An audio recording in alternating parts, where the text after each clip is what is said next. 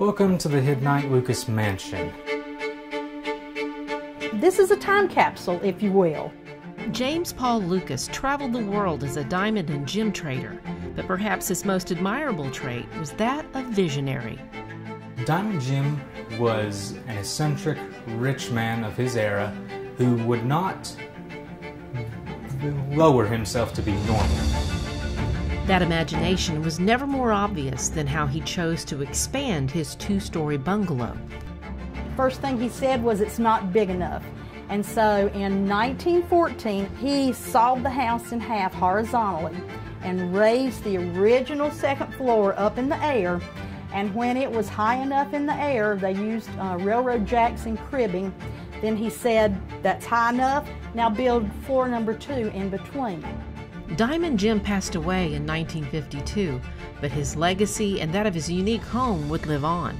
In 1981, it caught the eye of 2 philanthropists who purchased it and filled the 3 levels with antiques, arts, and collectibles, not as a private home, but as the Hiddenite Arts and Heritage Center.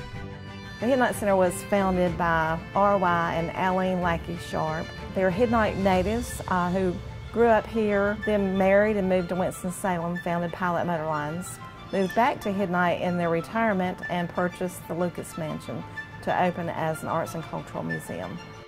Her dream was to build a nonprofit entity to encapsulate all the gems that are within Alexander County.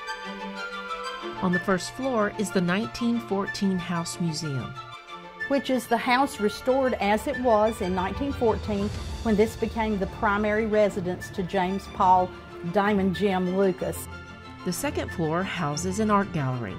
We have rotating exhibits that feature local artists and regional artists in the area so that they will have a place to come and learn and exhibit, even sell their wares in our gift shop. You're going to see art that you won't see in the big city. It's more of a craft, an artisan, a folk type art, and it's a bargain compared to what you would pay there.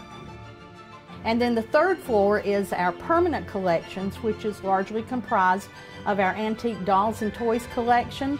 That was the private collection of our founder, Eileen Lackey Sharpe, and so that too encapsulates the time, the region, the era.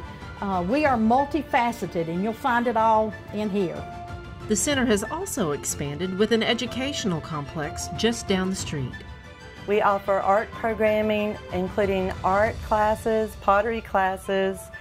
We also offer junior Appalachian musician classes. We try to preserve the traditional Appalachian music. Our Brushy Mountain Quilters Guild meet there. We offer ballroom and line dance classes. It's available for rent to the public for things like wedding receptions. So it's a nice open place that can be filled with about 220 people really fast.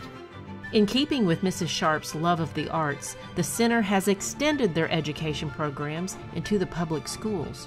And that's a large part of my job, is to connect with the schools and say, okay, what are you not doing and what would you like to do? Because every child does not find education between the flaps of a book. It sometimes has to happen on paper, or with clay, or with hearing music, or with learning to play an instrument. Whether it was Diamond Jim Lucas's unique approach to his home or the Sharpes' interest in promoting the arts, the structure that was at the center of all their lives continues on to showcase everything they held so dear. And that's why telling the story is so important. And I promise if you come here, you're going to get our story.